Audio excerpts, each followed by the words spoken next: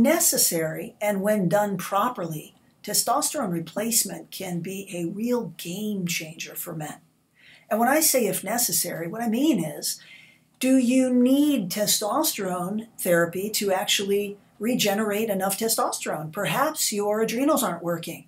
Maybe the signal from your brain to your testicles is not working effectively. Or maybe the testicles have failed, and in fact, testosterone replacement is the only thing. So it's important to ask these questions, and it's more important to even get answers to these questions. When replacing testosterone, it's not just testosterone levels that need to be evaluated. You need to know, what's your estrogen? What about your sex hormone binding globulin? How's your DHEA and pregnenolone? What about keeping the testicles alive? I use HCG or Clomid to actually continue to stimulate the testicles so that if we are doing testosterone replacement, you don't have testicles that shrink, and we're getting the full benefit of your own body's production. There's other hormones that have to be evaluated as well when we're looking at testosterone replacement therapy. So there's a lot to it. It's not hard, but it needs to be done properly. We need to look at your hemoglobin and hematocrit and make sure that you're not thickening your blood and putting you at danger. We need to make sure that your prostate is safe.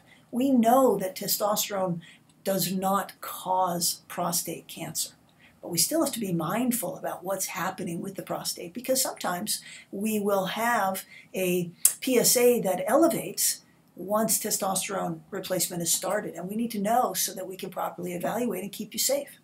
Men need testosterone. You need testosterone for brain function and bone, heart, muscle, metabolism, wellness. You need it for libido. You need it for sexual function. You need it to feel a sense of well-being.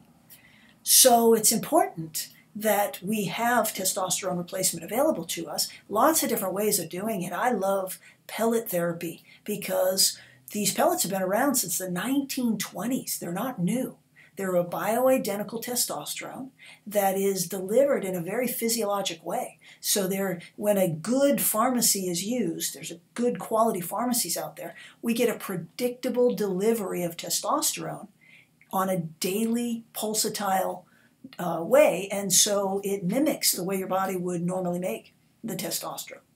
When we're paying attention to estrogen, we can keep your estrogen in the sweet spot. We do not want you to have low estrogen, and we don't want you to have high estrogen. There's actually a sweet spot that's necessary so that you have great erections, and you have good mood, and your metabolism and your body composition can be optimal. So if you find yourself with less energy than you think you should have, or than you used to have, you're not sleeping as well, maybe your outlook on life is a little bit dull, you're withdrawing from your family, perhaps you're accumulating a little fat around the middle, maybe you're not recovering like you were in the gym, or your muscles aren't as, you're not as fit as you were, you're having a hard time building muscle. These are all signs of low testosterone, and you should be evaluated. These things should be addressed so that you can go on to live a full, healthy, vibrant life.